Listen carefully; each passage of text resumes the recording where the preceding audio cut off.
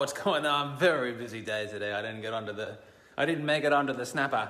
Hey, a couple of words before I go and get ready and head out for the night sesh. Let me address worry for a second. Worrying. A lot of people worry about things that aren't here and aren't now. They're over there and they're in the future. People worry about, oh golly gosh, what if this fucking thing happens? They're worrying all the time. And I really like that quote that says, to worry is to use your imagination to create something and pull something into your life that you don't want.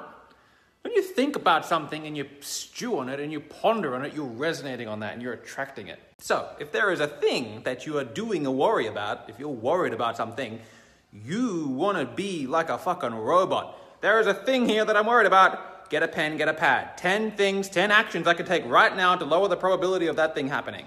Second list, what are the 10 benefits of that thing happening? The thing that you're worried about, if it happens, what are the benefits of it? A lot of people worry about things that there are a lot of benefits that happen. A lot of people worry about, oh, I'll lose my job. Do you like your job? No, I hate my fucking job. Third list, 10 drawbacks of it not happening. This is Demartini method. The drawbacks of that thing not happening. People don't think like that. It's a completely shifting your whole perception of the thing and looking, well, if it doesn't happen, what are the drawbacks that I have? If you're worried about losing the job that you hate, the drawback of that not happening is that you've got to stay in the job that you hate.